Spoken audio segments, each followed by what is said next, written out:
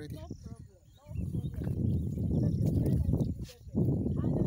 Do you know from an acre of this? If you plant this one now, just let's count the bed. 1, 2, 3, 4, 5. This is about 20. 11 beds. Okay.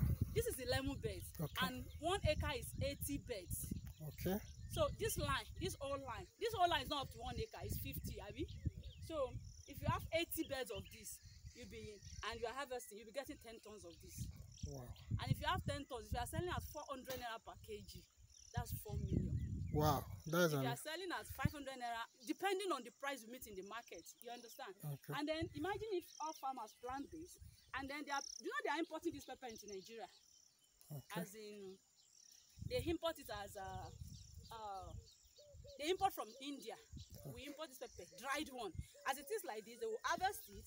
After, you can come close to it so that they see. If they harvest it, you can see the pepper. If they harvest the pepper, you dried it. After drying, it will convert. If it is 10 kg you harvest, it will reduce to 2.5 kg. Okay. It is ratio 4 to 1. You understand? Okay. If fresh is 10 kg, it will reduce to 2.5 kg dried. When it's properly dry, then you sell it dry. And so Nigeria, those people that are doing spices in Nigeria currently, they are importing chili pepper from India and from one other country. I can't remember again. Every year we spend 1 billion importing pepper into Nigeria, and this is something that we can plant. When did we plant this? Oga David, we planted this since last year. We harvested last year. Abi? We harvested last year. We sowed.